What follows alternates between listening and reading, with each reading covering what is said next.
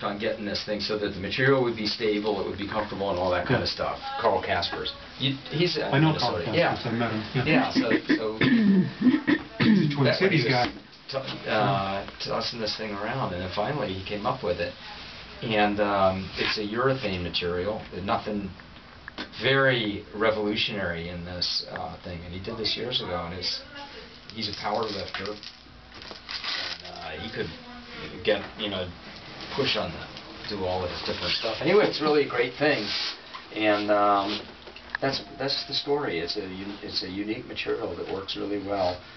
Either this leg is shrinking really rapidly, or we still have to tighten this, because I can almost turn my leg inside of this thing still. Well, don't forget, we're going to put these new systems on here. Yeah. In fact, we have to talk about that. We have we're going to use this KISS system for. Yeah, because my leg still turns a little bit, and I know we were talking about that last time I was here. And I think that strap that you were saying will hold my leg in place more so.